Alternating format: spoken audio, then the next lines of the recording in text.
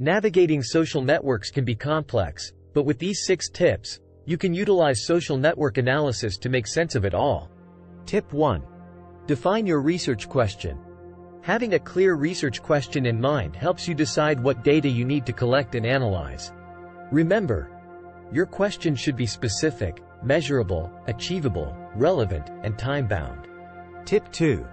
Choose your network boundaries. Determining the boundaries of your network will define the scope of your analysis. This could be a specific online community, a professional network, or a group of interconnected individuals. Tip 3. Identify key network metrics.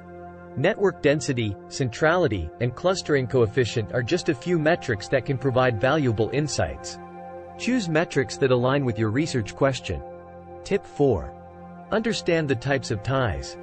Social networks can include both strong and weak ties.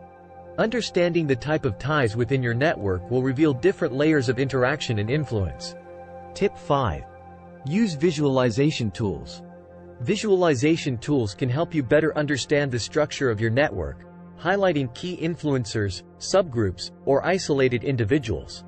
Tip 6. Keep learning. Social network analysis is a rich field with many techniques and approaches.